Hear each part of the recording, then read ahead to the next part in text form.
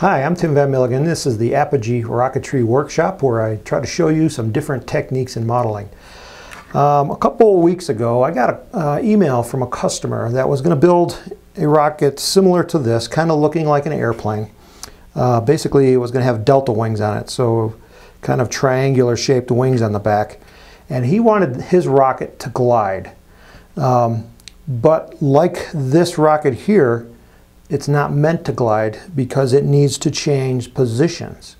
We need the elevators to deflect upward on this to change the trim to make it glide. And his rocket wasn't going to glide unless he was able to do that somehow.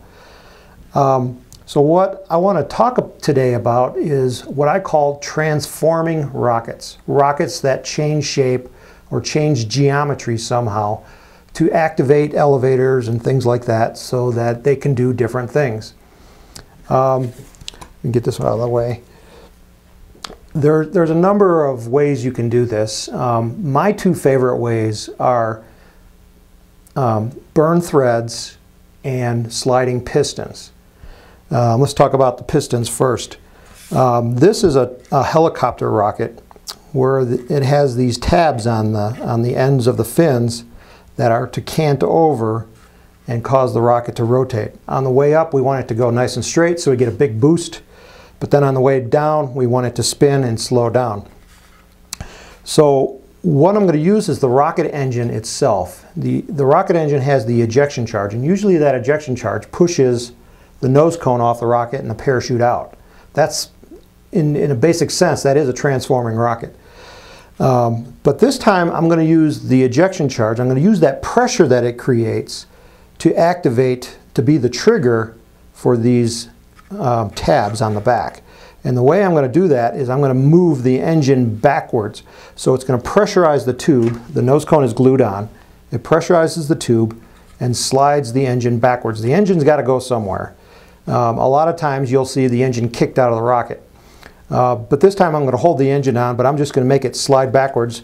And as it slides backwards, it releases these tabs. And then there's little rubber bands right here that pull up on the tabs. And so you can see the tabs all flip up as soon as the engine slides backwards. Now, that pressure inside the rocket has to be relieved. So as the engine slides back, and once the tabs are released, then I want to vent the pressure, and that's what these holes are for. So as it slides forward, I block the holes. So now the gas pressurizes this. Once it slides back, the gas has a way to get out. This is a pretty complex rocket, but I like sliding pistons like this because it's really easy to prep for flight, because all I have to do is slide it forward like that, and it locks it in place. I got little tabs right here. This rocket itself is kind of a bigger version of a rocket that we sell at Apogee. We call it the Texas Twister. So if you're interested in that, the Texas Twister is the one to get. On a glider, I can do the same thing. This is an unpainted version of the SR-72 Darkbird. And this, again, uses a sliding piston.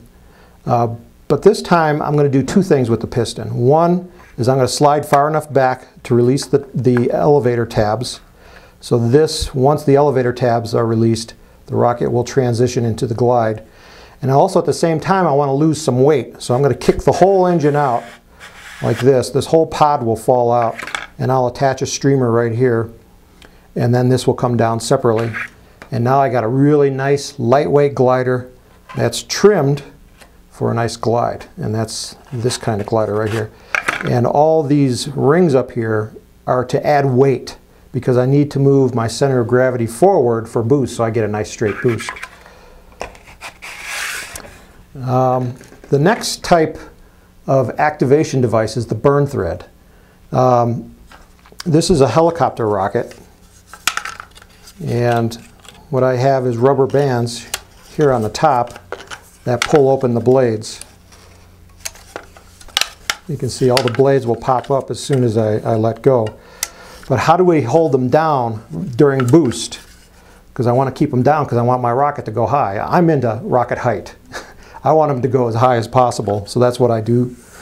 So what I'll do on this rocket is I'll drill a hole through the tube. And the hole has two sides. And through this hole, I'm going to pass just a small string. And then with the string hanging down, I'll take the string and wrap it around, completely around the rocket, and then tie a knot in it so that it's held tight. Now when the rocket goes up, the ejection charge goes off. This time I'm using the heat of the ejection charge. That heat is so hot, it's going to burn that thread. Once it burns the thread, it slides out of the hole, and the blades pop open, and the rocket will then spin down. This is a nice, cool little trick to do. Get that out of the way. On a glider, I can do the same thing. This is a rocket glider, which means it's meant to stay in one piece. There's boost gliders like this SR-72. It's a boost glider. The technical term for boost glider means it comes down in two pieces. Rocket glider comes down in one piece. Everything stays together. But these are more challenging because now we've got to change configurations. We've got to do a transformation. During boost, I want my center of gravity forward, and that's why I have the engine at the top. And I want my center of pressure down at the bottom, and that gives you a nice stable boost. So by moving the wings backwards on the rocket, it moves my center of pressure back, and then I get a nice straight launch. But now to transition, I need to move this wing forward so then it transitions into a glide. And on the side of the rocket, I have a rubber band that goes from a hook on the front to a hook right here in the back. And to activate this, I'm going to again use a burn thread. So this time my thread is attached to a little hook right here at the back. It goes around another little hook on here, goes along the side of the rocket and through the hole and out the other side. So there is a thread running right through the middle of this. And as soon as that ejection charge goes off, and I can simulate that just by cutting the thread, and this is going to happen real quick, so pay close attention, and it's going to be loud. You can see like that, there's a nice little guillotine action there. So now at this point, my rocket will transition into a glide. And that's how the burn thread works. And you'll see that the thread right here is hanging off the back, but that's okay, it just trails the glider like that. This is another configuration. This is called a flop wing glider, where the wings actually flop down. Again, we use a rubber band to pull them forward. And what I'll do here is I'll run a thread through here, again up alongside, and then through a hole here. And as the ejection charge goes off, it will burn that thread. And you'll always see that whenever you're using a burn thread, you have to have vent holes because you have to let that gas get through. Even on the helicopter, I had vent holes up here in the front to allow those gases to get through, all those hot gases, because otherwise it's just pressurizing this and it'll push the engine out, which is what we did with the piston. So that is transforming rockets and how you make them work. If you like more information on this, you can go to the Apogee Components website. We have a book called Model Rocket Design and Construction that explains helicopters and gliders and how to transform them from boost to transition. My name is Tim Van Milligan. This is the Apogee Rocketry Workshop.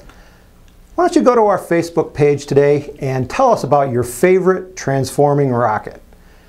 I'm looking forward to reading what you have to say.